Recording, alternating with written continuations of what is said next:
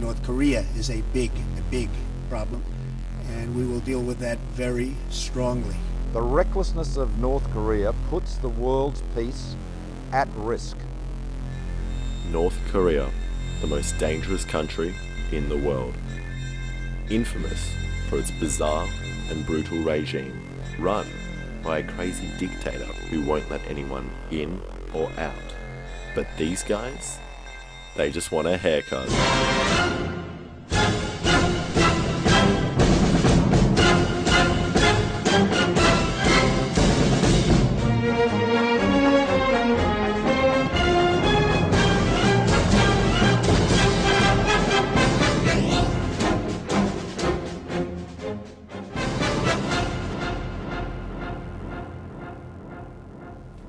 So, why would we go all the way to North Korea just to get a haircut?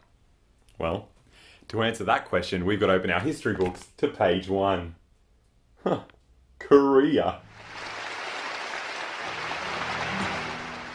Korea spent the first half of the 20th century as a colony of the brutal Japanese Empire.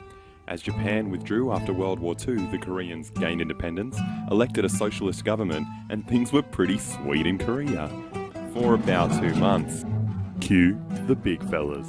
The guys who had just won World War II decided to move in. So, they randomly divided the country along the 38th parallel, with the south under US control and the north under the Soviet Union. In the communist north, Kim Il-sung continued the land reform of the socialist government, forcing landlords and their sympathisers to flee south. But in the south, things were a little bit trickier. The Americans expelled the socialist government and brought back the Japanese guys that everyone loved so much, and whoever didn't love them was forced to flee north. Fueled by the two competing superpowers, this division led to all-out war in 1950, and, fearing the spread of communism, Uncle Sam and all his buddies went to town on the north.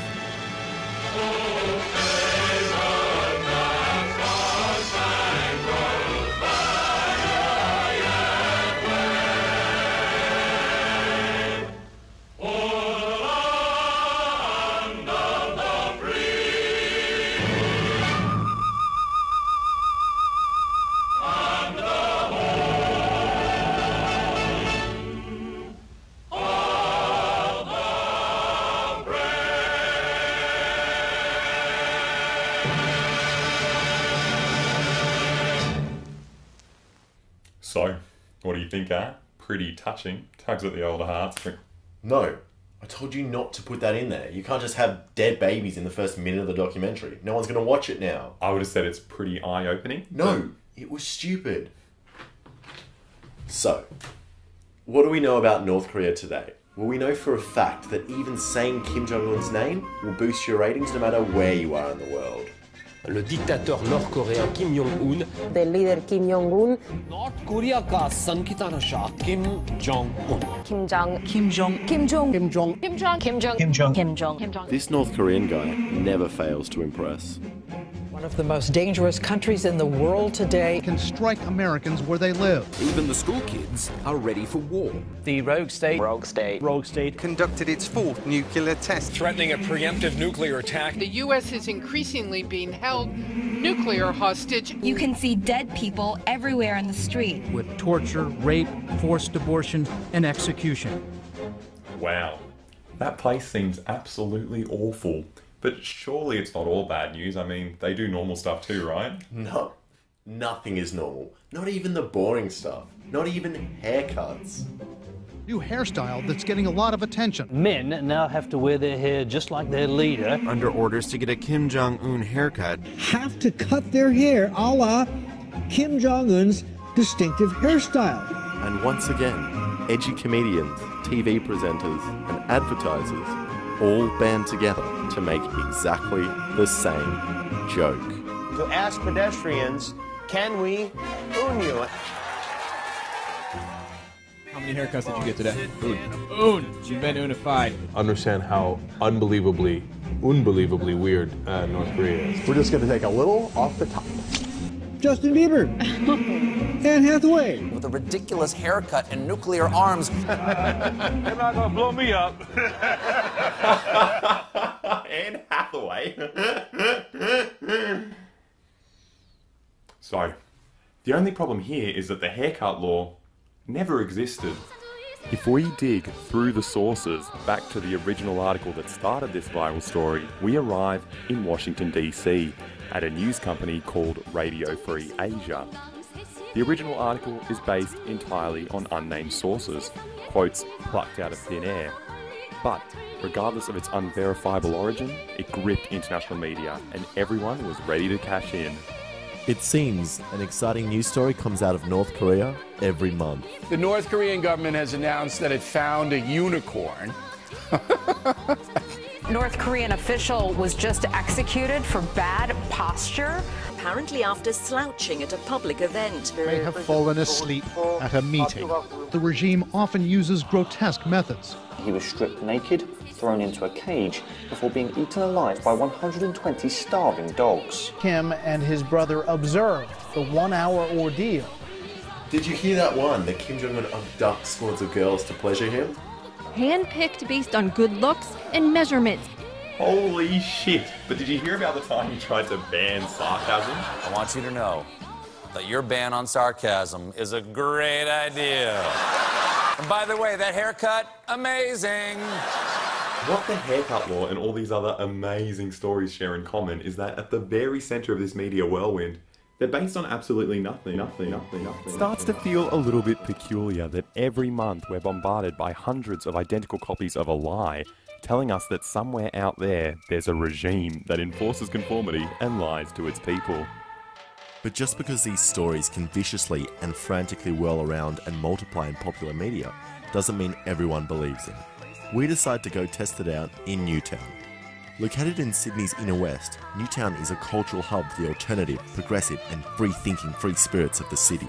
The exact opposite of North Korea. This place is the cutting edge of edgy fashion. It's seriously cool. I mean, Coldplay filmed a music video here.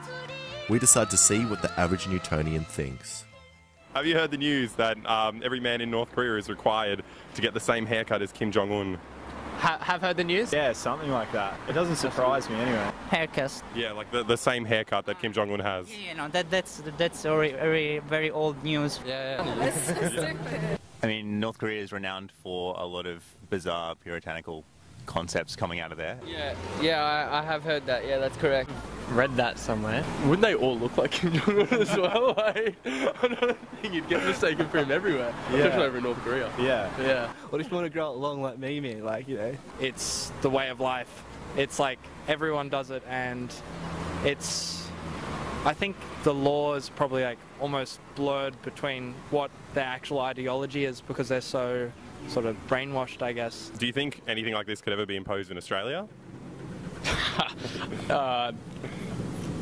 I reckon they'd have a hard time getting it to work in Newtown. Definitely, like, look at where we are now. Yeah, that is Newtown. Everyone is so different and unique. Like Newtown, for instance, you know, everyone dresses to their own, you know? Yeah, exactly. No. Do you know why? Like, just the nature of our political system and the level of freedom we have as individuals. There is no real form of self-expression. Exactly. You know, take away individuality, really. You know, I would not get the same haircut just because someone else is doing it.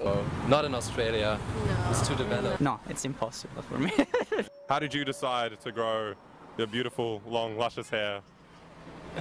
Thanks. I don't know. That's actually my advice. People should have the right to just look the way they want to look. Yeah, I agree with her. How did you decide to grow such long, luscious hair? Your long, luscious hair. Such long, luscious hair. You're long and luscious right now. Beautiful. Likewise.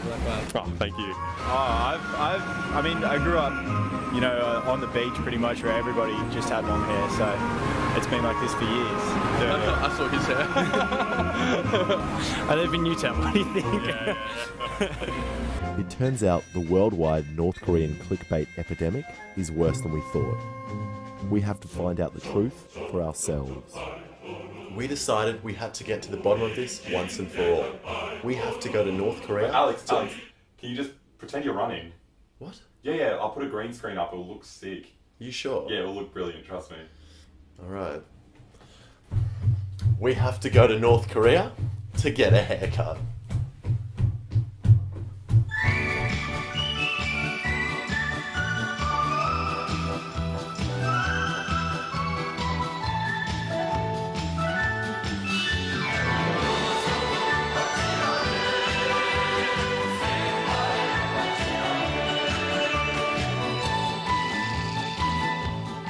there he was, Alexa, a dirty, disgusting hillbilly.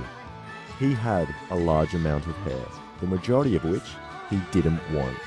And when he showed the hairdresser a picture of the exact amount of hair he wanted, they got rid of the unwanted hair, just like hairdressers do all over the world.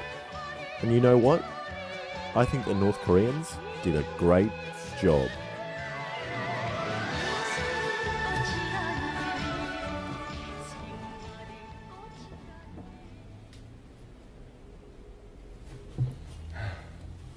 So, it turns out the North Koreans get haircuts just like everyone else in the world does.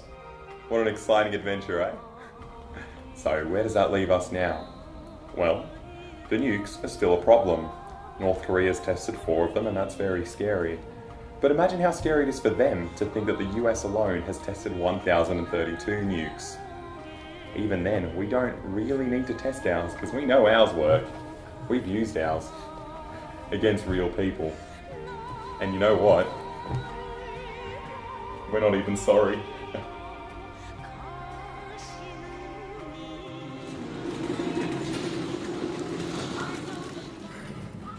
What about the news stories about slavery?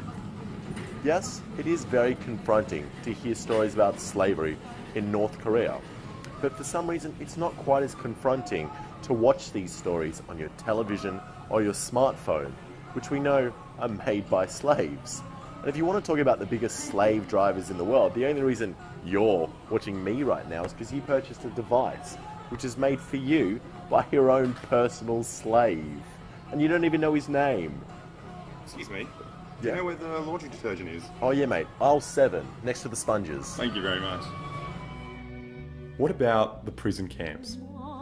I mean, it is pretty disgusting when someone does that to their own people. But at the same time, it's a little bit confusing. I mean, what is a prison camp? Like, we have prisons, sure, but the bad guys always seem to have prison camps. It's as if our prisons are just great places. You serious, Alex? It's as if our prisons are just great places to be. Our prisoners are known to burst into song and dance because, well, the amenities are so great and they get to go home when it gets dark. But the prison camps, oh boy, the prisoners are stuck there. They've got walls and guards and the prisoners get physically and sexually abused. No. Prison camp is a useless word. It means nothing. And before you say, no, Alexa, the North Koreans, they put their people in prison for no reason and we don't do that in a democracy. Well, if that's the case, you might need to have a conversation with the Australian Indigenous community, or refugees in detention, or the Black Lives Matter movement in the States. I mean, these are just examples of people that could tell you quite a bit about large groups being imprisoned for no reason. So what do we do with this word? Well, we could either start saying that we have prison camps, or just that North Korea has prisons, which isn't much of a news story, is it? I think it would be much more interesting to focus on the country that has the highest prison population per capita, which is America.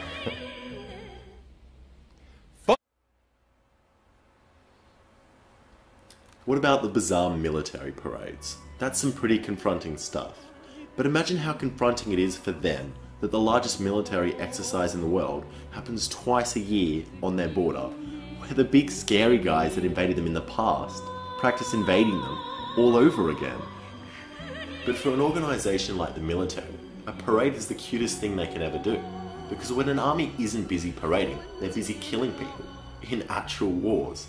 And yes, North Korea was in the Korean War, and that sucks.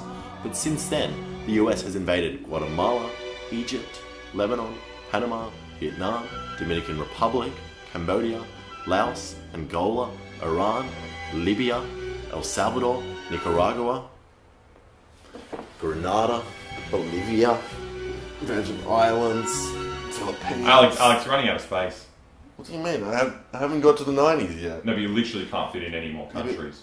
What if I move my head like this? No, look, you've made your point, just finish it. Alright.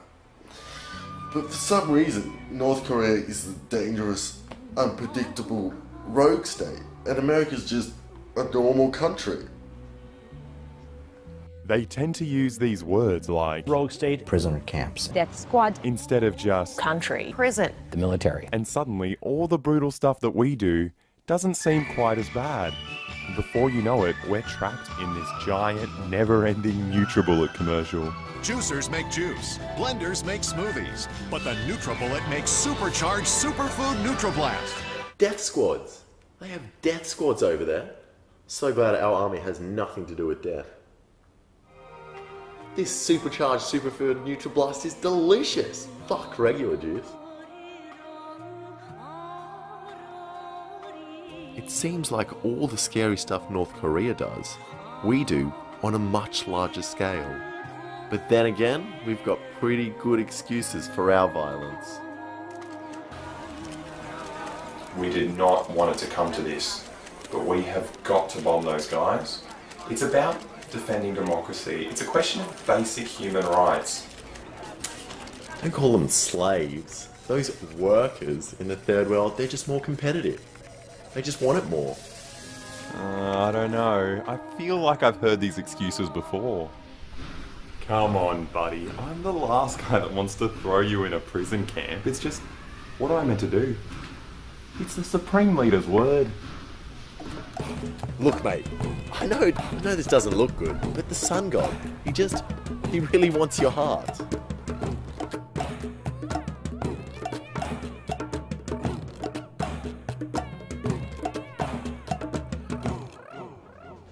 We all have a unique way of justifying exploitation and violence. The main difference between North Korea and us is that we're winning. Our violence is the strongest. But in order for this media spectacle of North Korea to work, we've got to see the country as this bizarre, violent, rogue state, as this thing that's so different and such a threat to our peaceful and secure international system. But what this process does is it tries to make you forget that our international system has abused mankind far worse than anything this dictator of that tiny country could ever dream of. So what we need to do is we need to agitate and organise to take down capitalist imperialism once and for all. You know, Vladimir Lenin... Thank you. No, I had more. No, thank you, Alexei. You proved your point. It was very enlightening. You can take a seat. Fuck, that was depressing. Let's get some happy music or something. Here we go. Here's something you don't see every day. People having a great time in North Korea. Take it away, girls.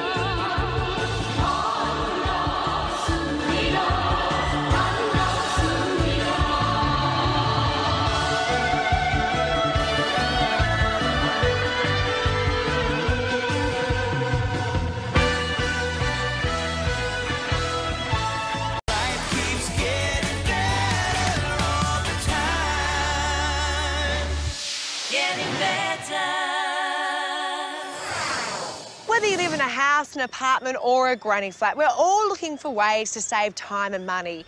Well, tonight's show is all about life hacks. Thank you, Joanna. You know, once upon a time you had to be a billionaire to get into indoor landscaping. But now, with these simple life hacks, you can have your very own birds of paradise indoors without breaking the bank. Alex! Wait, check it out. You don't have to pretend to be on TV anymore. I am on better homes and gardens. I'm sorry, okay, I didn't mean that. It's just we're actually on the news. Sydney guys sneak into North Korea for a haircut. Making a documentary there about getting their hair cut. And they were successful. You guessed it, North Korea to get haircuts. No, what? Two Sydney mates decided to travel to North Korea for haircuts. Who'd have thought that our North Korean haircut documentary would be caught up in this media whirlwind?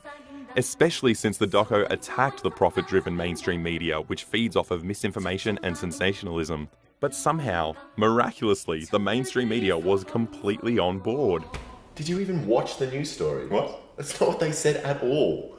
Instead of saying, these guys went to North Korea to see what it was like, they stuck with the same worn-out, unsubstantiated narrative that turns any North Korean news story into a profitable clickbait spectacle.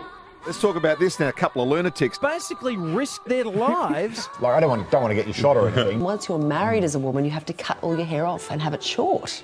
Let's flamethrower general. Well, they're treated like gods. Basically says that he beat Tiger Woods in golf. Starving peasants are eating grass. In fact, they were so wedded to the existing North Korean news story formula that they copied the same lame jokes that we criticised in our North Korean documentary.